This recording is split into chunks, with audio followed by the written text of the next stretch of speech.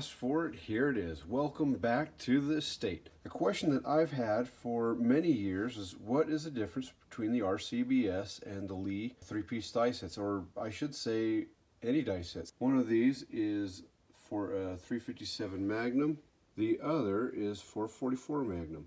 If you're looking to buy a Lee set, please watch this. I would strongly recommend not. Both die sets at first glance look to be proper die sets. To my astonishment, actually there was some considerable differences in these sets. My goal with this video is that if you're on the fence of buying Lee reloading dies, that you can watch this and you'll have a little bit better educated guess on why they're less expensive, cheaper, and where you're saving the money, and if it's worth the money you save for product you're getting. Watch this, let me know what you think, and let me know what your final decision is. So I had a friend and he told me that he preferred the Lee. I've used RCBS all my life and I was curious myself. The Lees are considerably cheaper when you go to buy them, and it comes with free shell hold. First impressions are the Lee box sucks. It's a cheap piece of crap plastic, feels like it's going to shatter at any moment. So the thing with the RCBS, and that thing, I can open it with one hand really easily. I don't have to worry about losing a lid or cracking a lid, but I guess you get what you pay for, right? The Lee die set, this thing is brand new this year. It's just a few months old. This little guy here, this is from 1989. Anyway, I'm not reviewing the manual, but the Lee thing is just a fold-out sheet. It feels like, well, I just tore it right there. It feels like a piece of crap. And here we have real, true American paper right here. I don't know. All I know is that within 5 seconds, I've already tore the Lee thing, and the instruction manual for the RCBS, that thing's been around for, what, 30 years? Holy crap, it has been around for 30 years. Let's take a look at the components. Both do the exact same thing, but they do it a little bit differently. And I'd say the Lee finds a very unique way to accomplish its task. So in the center, right here and here, you've got the sizing die. So then that brings us to the next die that you've got to use, and that is the expander die. And that is those two dies right there. It opens just enough so that you can put the bullet inside and get it seated properly. So after you've expanded the neck, put your powder in, put your bullet on it, and then you're gonna cycle it through the bullet seating dies. And that's gonna push the bullet down. It also functions as a crimper too. This one comes with a few different parts. One of them is this fancy Yeller powder measure. I think that's just garbage. This is a nice feature that the Lees have. It has its own shell holder. It says it's a free shell holder. No, you're paying for it. Or you're just paying too much for these and then getting it free. But either way, it does come with a shell holder, which is nice. So that saves you, what, $5-7 bucks right there. And you're probably, what, I think it was about $7 cheaper than the RCBS or the Hornady ones. So really, you know, you're saving probably anywhere from $10 to $15 to buy this set, and you don't have to buy a stupid shell holder. I like that. Now here with the RCBS, you get a spacer ring, so that if you have these set to presets, you can theoretically go back and forth from 357 Magnum to 38 Special by just adding this spacer ring underneath the locking nut, and you don't have to do any other changes. Well, I don't know, maybe that works for other people. I never used it. It also comes with, there's one inside here already, the seating die, but it comes with different bullet seating adjustments. So this one is rounded inside, so you use that with round nose bullets. This one's for the wad cutter. And then I have one that's very similar to that. It's for semi-wad cutters. I have that installed here. I like that feature. The Lee set does not have multiples. It just has one size fits all. I'm sure it'll work just okay. And then you may notice that I've got one bullet in each of these. I have those so I can test the case when I'm expanding the neck to make sure that I've got it expanded correctly. I like it to be just right, just like Goldilocks. So let's just look at these one by one in order of operations that you're going to use this. So here's your decapping slash sizing die. Now this is going to be really, I think, focus piece of, all right. It's really hard to tell on there, but inside there's a separate ring. You can see that, that joint. That's the carbide, that shiny silver material inside. Nice thing about carbide, it lasts virtually forever, but you also don't have to use lubrication. On rifle dies with the neck cartridges, on my set at least, I've got to lube them up. And I learned the hard way, if you don't use the right amount of lube, you're screwed. I'm not going to do side by side the whole way through, but I do want to show you the difference in the carbide. Even on this piece of crap camera, you should be able to see the mirror finish. Focus. There's a mirror finish on that carbide in the RCBS die, and you just have kind of a basic kind of polished finish, but it's just not the same. It's just not that same high quality, same luster. So there's 25 cents worth of extra machining that they saved. Now on the decapping pin on this Lee, it's just a basic pin, and it goes all the way through, and it has this piece of hex stock, and they've threaded one end and split it down the middle so that when you tighten it down, it clamps down on that pin. Supposedly that's designed so that if you hit an obstruction when you're depriming, that this pin's supposed to slide up through there and save the day and not ruin your set.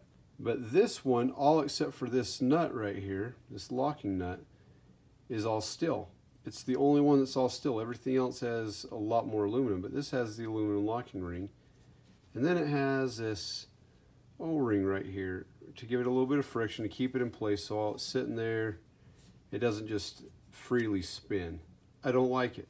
I took the aluminum one on this expander die and I replaced it with the steel RCBS one. Just the fit and finish just isn't as nice on these. Now onto the expander. The expander is kind of odd. It has a hole through and through.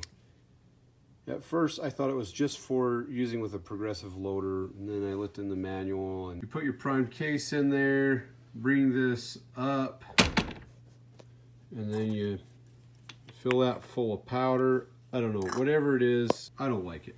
Maybe I'm just a little bit biased. I look at that, it just seems gimmicky to me. Needless to say, it's not my favorite feature. I could live without it. It's not how I would reload even if I could. So for me, that's just a stupid idea. Let me get this apart. So I went through and cleaned this up. This thing was a greasy, nasty mess inside before. But at the top, you've got this aluminum piece with, once again, a rubber O-ring to hold it in place. It just, it just screams piece of garbage. Okay, and then inside you have your expander right here. So the case mouth is going to go into there, and hopefully you can tell it just has a slight angle to it, so it'll bell out the mouth of the case, so you can get a bullet in there easy. I'm sure that works all right. It's just weird. I don't understand why or what they're trying to do here, aside from try to make this as cheap as possible and save money in manufacturing. This is a piece of sintered metal. This is the other thing that really irks me. Look inside there.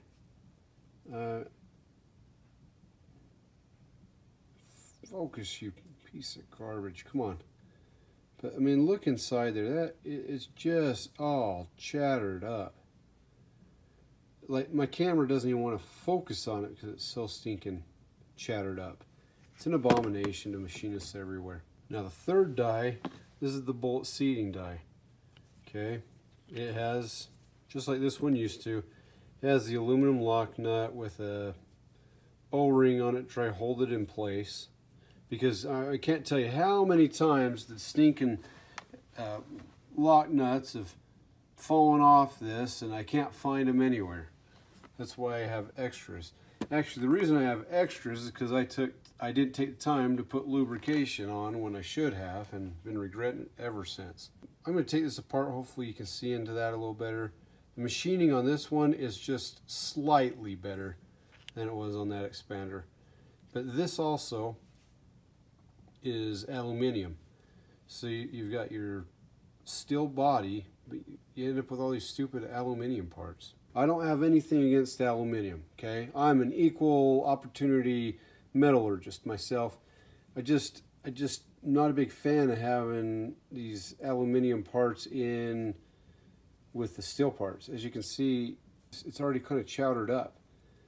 And there's no locking ring on this. It's all just friction based off that stupid O-ring.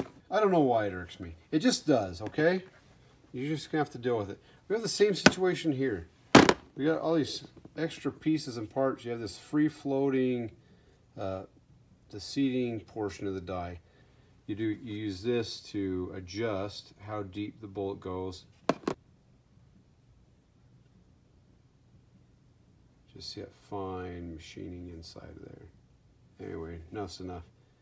Now in there you can see a little bit of lip. That lip is on an angle. That is the portion that crimps your bullet case after you've seated the bullet.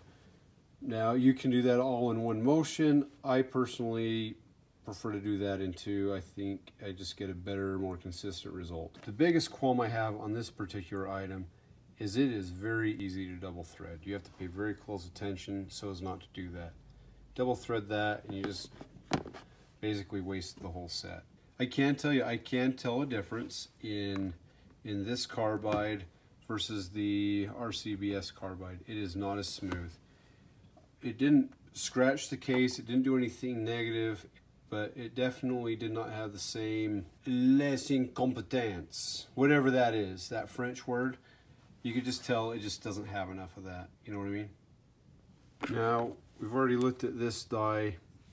It works the same way, same principle. The main difference on this one, other than its much higher quality, higher finish, everything being steel on it, except for the set screw, which is brass. Let's go back to here.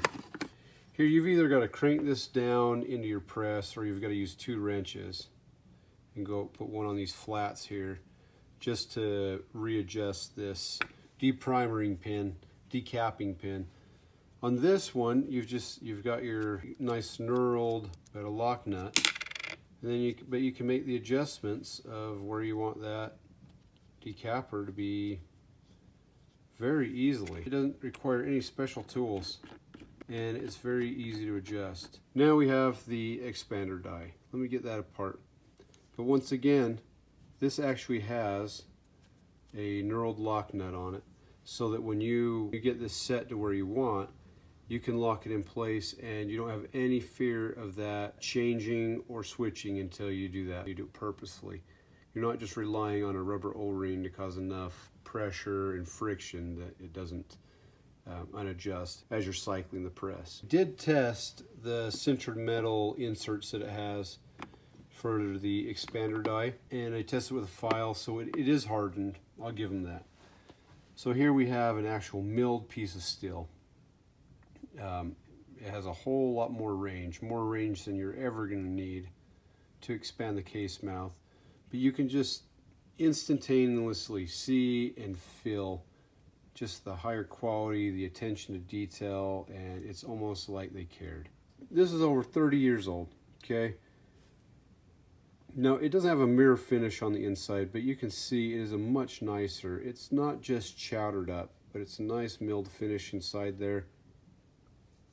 It's just a better quality. Now, yeah, there's some crap in there, but on this, really the only part that comes in contact with your case is this. Last but not least, here we have the seating die.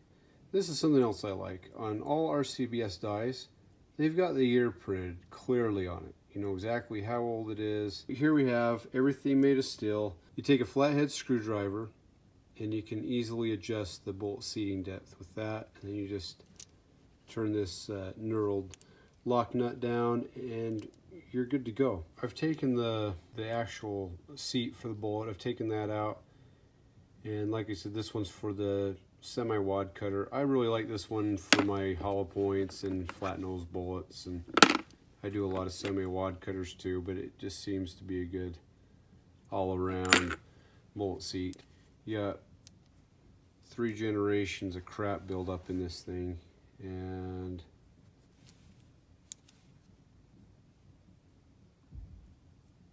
yeah, that's perfectly clear. But I mean, you can kind of catch a reflection off in there. They just took care of it. They just made a nice piece of equipment. But there are some clear reasons why this set is more expensive than this. And this isn't even the most expensive set. But for your standard reloading set, the RCBS is going to perform awesome for you. I can vouch for that. Go with what you want, but on this, you really are getting what you pay for. And I think you're actually getting a little bit more for your buck when you buy this than you are for this. Now, as I've been discussing, you know, you're saving what, maybe 15 bucks overall if you go with this Lee set. Yes, I know, buy once, cry once. Well, guess what? I don't even have a 44 mag. I don't even know if I'll ever shoot the bullets that I'm going to reload, but I ended up with approximately this amount of 44 brass. I don't know, I got a sickness. I have the brass, I have to load it up. It'll sit in my ammo storage for 50 years, and then someone's gonna be looking at that, and they're gonna be like, oh, I don't know who loaded that, and they're gonna throw it away, and all my stuff's for naught. Or, if I'm lucky, a Boy Scout will get it, and he'll toss it into a campfire, and it'll heat things up. This is probably all I'm ever gonna reload. I'm regretting it myself, and I've only used the 1 die so far. I'm trying to rethink my life choices right now.